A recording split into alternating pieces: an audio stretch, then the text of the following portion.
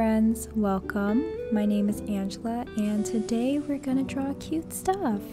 This is a book I wrote on how to draw anything and everything cute. It has step-by-steps for people, animals, and even objects. If you don't have this book, it's okay, you can still draw with me. It's only bonus if you do have the book. So let's go over the material that you will need. You'll need a pencil or a mechanical pencil, anything that's erasable. You'll need an eraser. You'll also need a pen or a marker, any kind of inking tool. And then you'll need colors. That can be any kind of marker, crayons, or even colored pencils. Before we make anything cute, let's do a warm-up. You'll need paper and any kind of marking tool. Warm-up is nice to get you in the mood for drawing. You can practice making a simple shape like a circle. You can draw the circle in one stroke, like this, or you can draw it in small sketches. Or make continuous strokes. Everyone has a different style. Once you feel good about circles, try making triangles. And when you're done with the triangles, go for squares. These are the 3 basic shapes that we will be using today. You can also elongate your shapes, so you can make rectangles, ovals, long triangles. These are all variations of basic shapes. And that's it for warm-up. Hopefully your hands feel a little bit more loose. Let's draw an elephant today. You'll notice that the elephant is made up of circles and squares. You'll be needing paper, a pencil, and an eraser. Start by sketching a circle very lightly with your pencil. This will be the head of the elephant. Then draw 2 ovals on both sides of the circle. Make sure to make this very light because we will erase it in a bit. Now get your eraser and erase the parts where the oval and the circle intersect. We won't need these for later.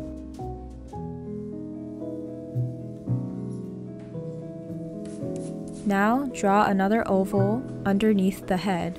This will be the body of the elephant. Again, make sure that it's light so that you can erase it.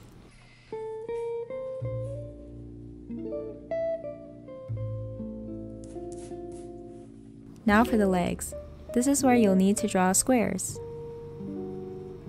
Make 4 squares underneath the oval body.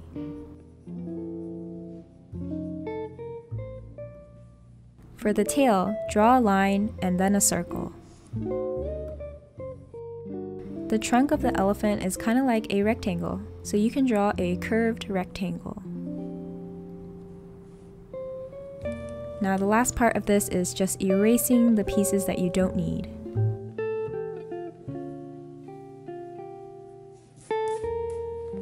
Now that you have your light sketch, we can go into the next step, which is inking. You'll need a pen or a marker. Here I'm using a dark marker. Go over your light sketch with your marker.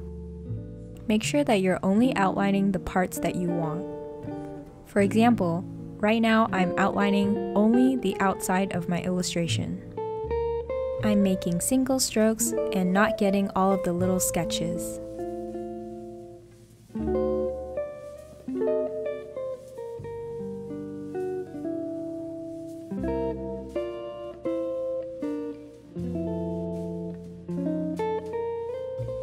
You can always go back to add details. So here, I'm adding details on the eyes and the little toe beans on the legs of the elephant. Then go over with your marker again.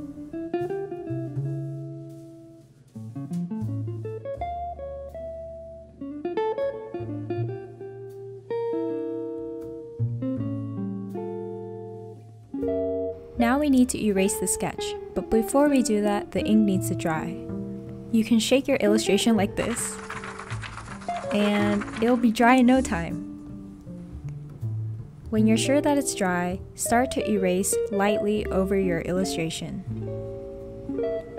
Notice how your sketch will disappear and you will just have your inked piece.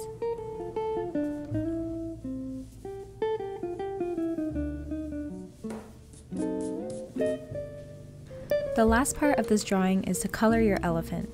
Choose any markers, crayons, or colored pencils and colors that you would like.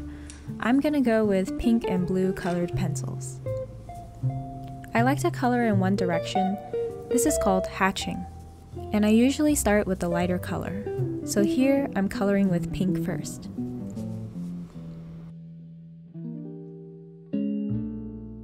Then I'll go over with blue because it's a bit darker. There are other ways you can color other than hatching.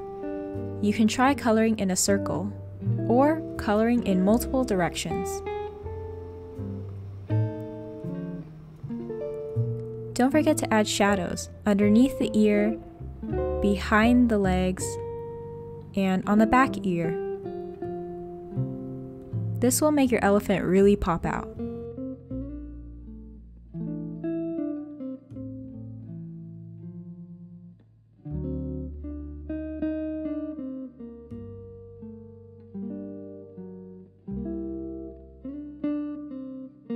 And that's it, you got a cute elephant.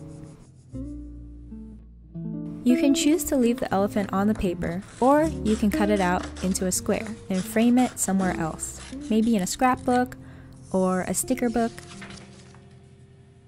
Sometimes I like to cut out the edges, where I just trace the elephant around the border and only cut to its shape.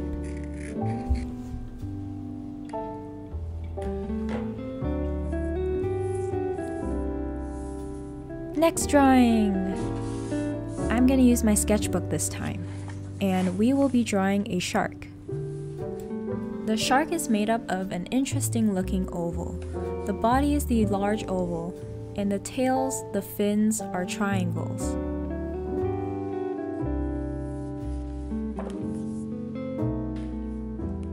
Start with an oval for the shark's body. Near the end of the shark, it will be a bit skinnier, so you'll get this interesting oval shape.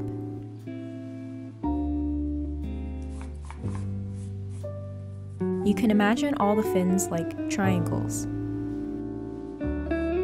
Start making different sized triangles on the top, the tail, and the bottom.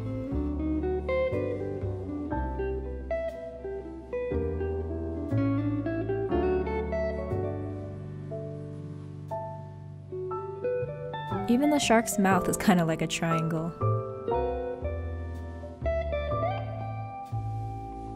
Now that we're done with the sketch, we're gonna start inking, just like we did with the elephant. Trace only the outline of where you sketched and add little details.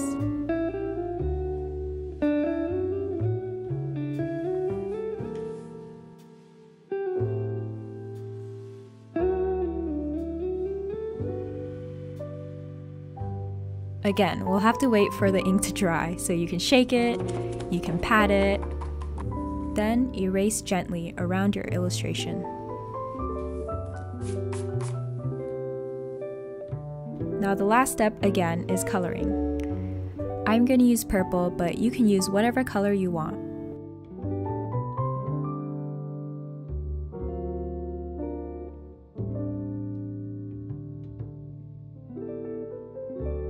And that's it! We drew a shark and an elephant today. Thank you so much for drawing with me, and I hope you had fun making cute animals. If you have the book, try out other animals that use different shapes. If you want to share your artwork with me, you can always tag me on Instagram or Twitter at Pikarar. I also have 4 other books that you can check out online or at your local bookstore. Anyways, I hope to draw with you again another time. See ya!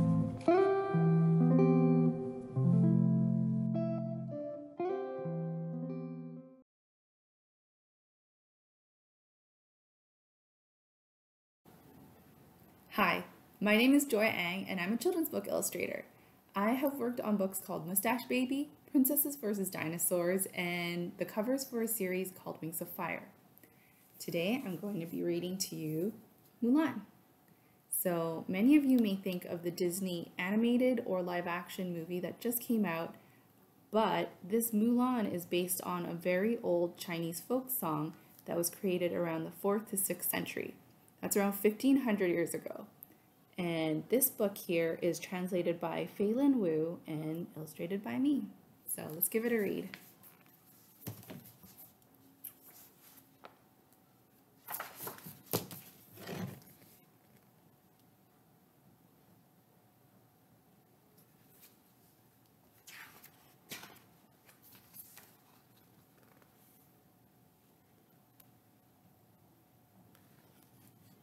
There once was a smart and strong-willed girl named Mulan, who lived in a small village in northern China with her parents, older sister, and younger brother.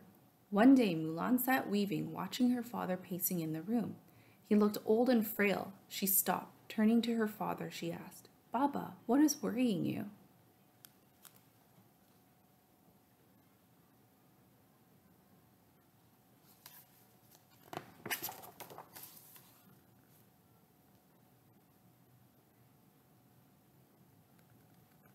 With a faraway look in his eyes, her father replied, "I received a letter.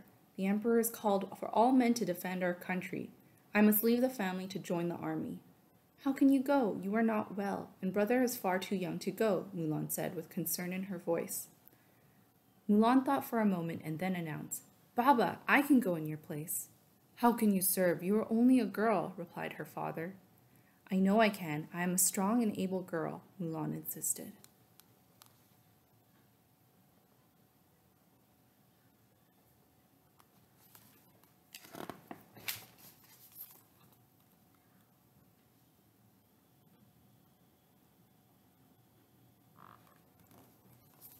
The next day, Mulan, dressed in her father's clothes, went to the market to buy a horse, a saddle, a bridle, and a whip for the trip. In the morning, Mulan bid farewell to her family.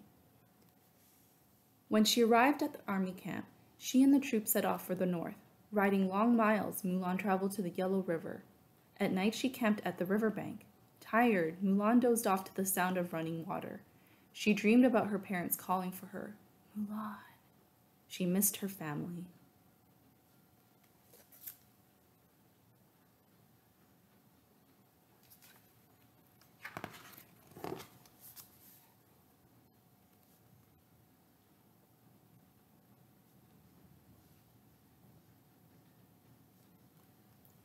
Mulan rode on and traveled up to the top of Black Mountain and settled across from the enemy's camp. Exhausted, she fell asleep to the distant sound of the neighing horses. Again, Mulan dreamed about her parents calling her name. She missed her family even more, but she knew she was a strong and able girl. She was determined to work hard, serving her country to make her family proud.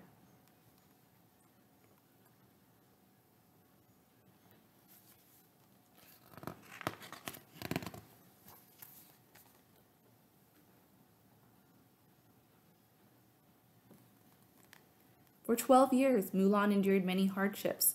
She rode over numerous mountain peaks and traveled thousands of miles on tired legs. Often she stayed awake through the freezing nights.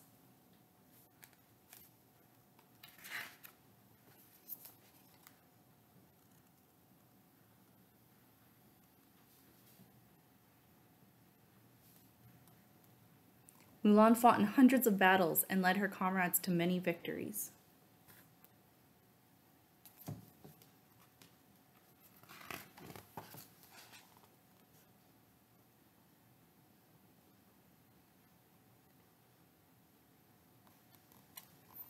With her skills and bravery, Mulan rose quickly through the ranks. As a victorious commander, Mulan led her troops back to the emperor's palace.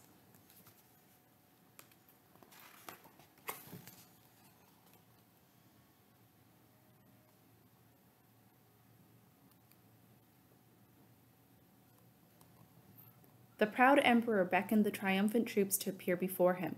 Mulan was awarded with countless pieces of gold and other treasures for her courage and service. The emperor praised Mulan and appointed her to the high court. The emperor asked Mulan what she might desire.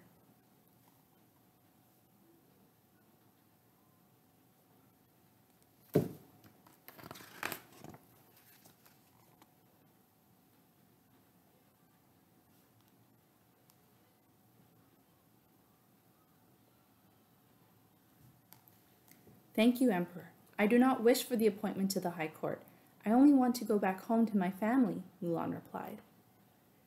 The news of Mulan's return reached her family. To welcome her home, Mulan's parents eagerly waited at the outskirts of the town for her arrival. Her older sister was cheerfully dressing in her best outfit, while her younger brother was busily setting up for a feast. Upon arriving home, Mulan hugged her family. It's kind of hard to see, but that's Mulan hugging her family there with her horse.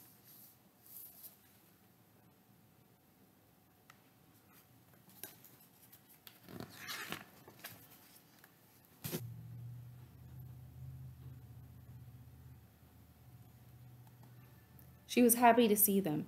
She went to her room, she took off her armor, and changed into her favorite dress. She sat down in front of her mirror, brushed out her tangled hair, and carefully applied color to her cheeks. Mulan then rejoined her army buddies who were celebrating with her family in the living room. The men looked up at Mulan as she entered the room. With eyes wide open and a surprised look on their faces, they said in wonder, "How is it possible we did not know that a respected leader was a girl all along?"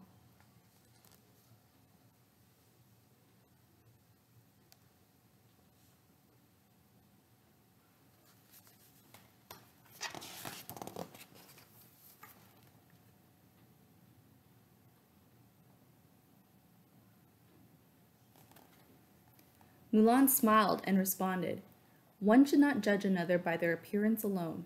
When a pair of rabbits run side by side, can you tell the female from the male?"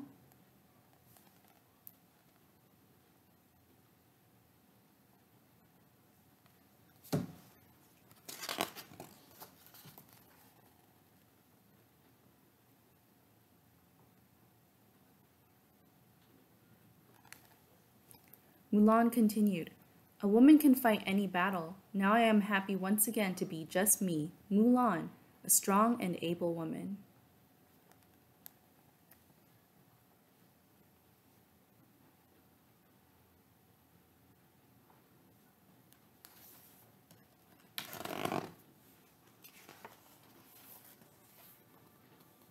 And in the back here, you can see the original ballad of Mulan, written in Chinese.